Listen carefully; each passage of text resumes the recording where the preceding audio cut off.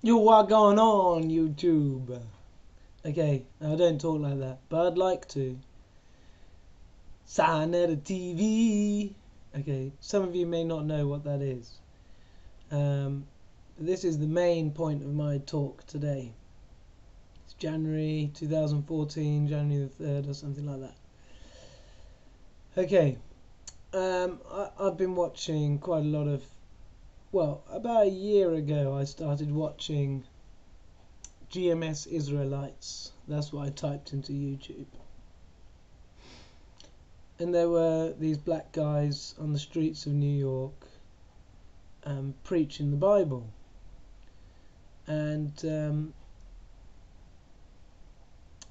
what first grabbed me was that they were black people. And they weren't doing it in the usual sort of gospel hallelujah as we've seen before. So this was new. And I thought straight away, this makes this cool. And I don't care what anyone says, and it's not PC, but black people, they are generally cool. And they make things cool. The way they talk, the way they walk. And you can't take that away from them. I'm obviously white, but I think I have some black blood in me. Don't ask me why. My eyes, they may look blue, but they're not. They're actually brown. Browny green. Anyway, that's got nothing to do with it. But they were making this preaching cool. I didn't agree with everything they said.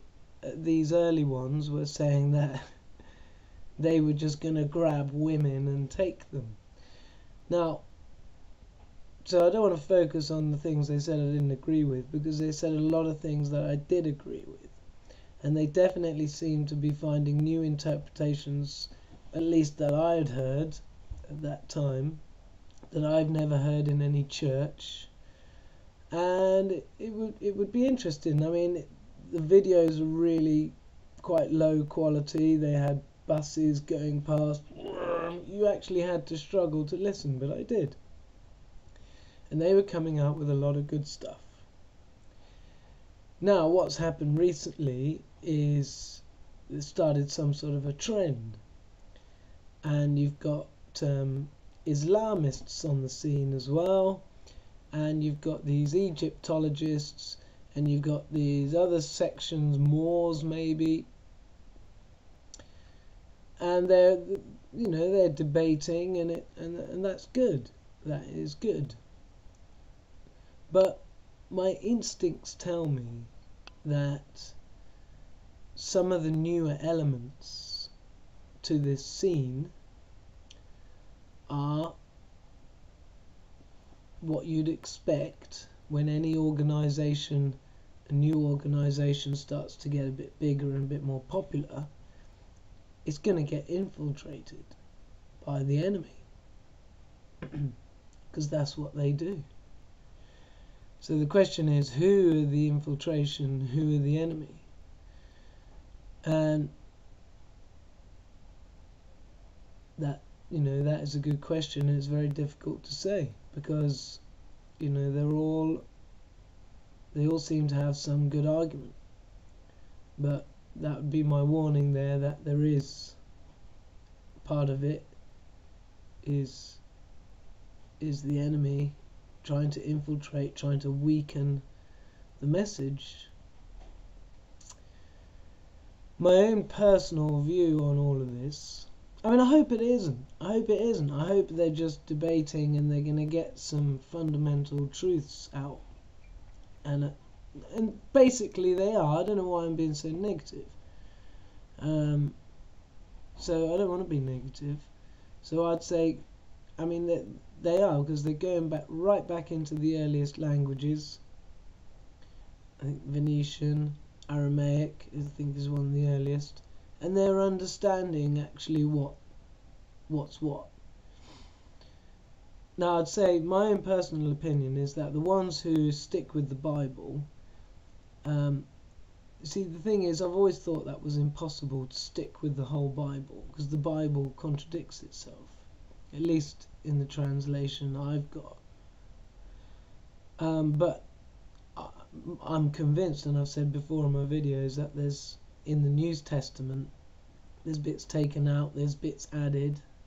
As I've said before, stuff that mentions Amen. A lot of Jesus's so-called miracles, I think, are added. So I think they make the mistake of taking everything as God's word. I think they need to be a bit more precise. Right, sorry, I'll just say my negative one. I do think that one of the newer groups, I think it's Israel United in Christ, IUIC, and they're all wearing purple, they got these lovely uniforms, a lot of them wear glasses, and they just seem to repeat, you know, very small parts of the Bible and repeat it over and over to me. And if anything, I would point a finger at them as the infiltration from the enemy. Anyway, so I think, you know, you can't take the whole Bible. I think you just got to take the wisdom from within it, you know, and if you can repeat that and remember some of it and tell it to somebody else, I mean, that's some really good wisdom. And in the Old Testament, I mean, the God that is walking around is not the God that created the universe, surely. Because in the Old Testament it's quite primitive, and it was probably an alien who said he was God and maybe had plenty of power, but I kind of believe was giving them the right teachings, giving them the right advice, but wasn't actually God, but was saying, perhaps as well as they knew, whoever the creator of the universe, it can't just be one thing. The universe is here, though. I know I'm rambling. So yeah, in the Old Testament, but there's wisdom there. There's amazing wisdom and knowledge, and you can probably work out a lot of things from it. But you can't, you know, take it word for word, but neither can you dismiss it completely, as some of the Egyptologists do.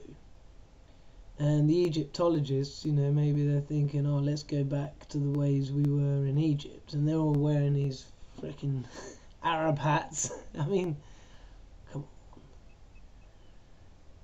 You know, Egypt was condemned by God as Moses was led out, if that is true. But, you know, they weren't living right because they died out. Right, that knowledge was lost. Condemned. They were condemned. As were the Israelites. And that's how you know the blacks are Israelites, because really they are the only ones who have... When you read the end of the Old Testament and you see what God is going to do to them next, you know they're cursed. He's really lost every bit of patience with them, and he's given them this punishment, and no one has been punished like the blacks have been punished. So there's a fact. So that's why I'll sit on that. So no, I commend what they're doing. I think it's very, very good. And Sanetta TV, keep on coming. Subscribe to the Black News 102, I think, and Real Atheist. It's very interesting stuff, and it's definitely given me a wider perspective, a better view on things. Because we don't have to really get sentimental to what God is called. I mean, if we think of God, the creator of the universe, you know, he's not going to mind whether someone calls him Jesus or Christ or Muhammad or Allah or God or spiritual creator. he's not going to mind that, or she. All they're going to mind is that, you know, we believe in something, and so you have, you know, you have repercussions for how you live your life afterwards.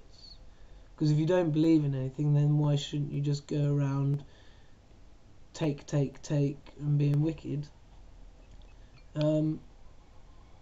You know, because there'll be no repercussions. So I think that's what's important.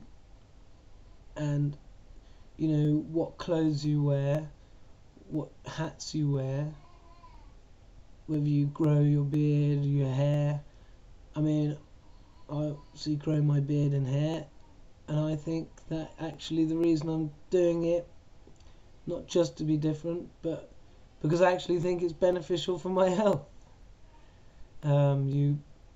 When the sun shines on all of this, it does actually absorb it. When the rain falls on this, it does actually absorb it. The moustache warms the air that I breathe through my nose. That's beneficial. The beard is nice to play with. Some people think it's good for your eyesight. I don't know. Fennel seeds are good for your eyesight. Right, so that's that. Yeah, I'm loving it. I'm loving that sort of stuff. Right, the next subject of this discussion is the false prophet to come, the false second coming, the trickery that I've felt has been coming. We had the other day, again, the first I've heard of it, maybe it was around before, I'm sure it probably was, but some Israeli prophet died in 1996 or something, and he had made predictions that apparently had come true before. And before he died, he left a note to be opened 1 year after his death. And on the note it said, I've spoken to the Messiah, his name is Jesus or Yahshua, whatever, and he will come soon after the death of Ariel Sharon. And Ariel Sharon went into a coma in 1996, and now it's just coming out news that his major organs are failing. He's probably got days to live. So we await then this prophecy to come true from this Jewish rabbi. And I just think this could be the precursor for the trickery to come. Because Jesus isn't going to come, if Jesus is coming, or the God or whatever, until after the tribulation, or during it, mid-during it, not before. So if we have I mean, it'd be funny, wouldn't it? It would be really interesting if someone came on the TV and said, yeah, I'm Jesus. Yeah, that'd be interesting to watch. So that was just a quick heads up on that. You know, that prophecy coming out of nowhere. Is this the build up to it? And we're seeing a few videos now of time travelers and stuff on YouTube. You know, is it all building up to something? Let's wait and see. Okay. Positive vibes.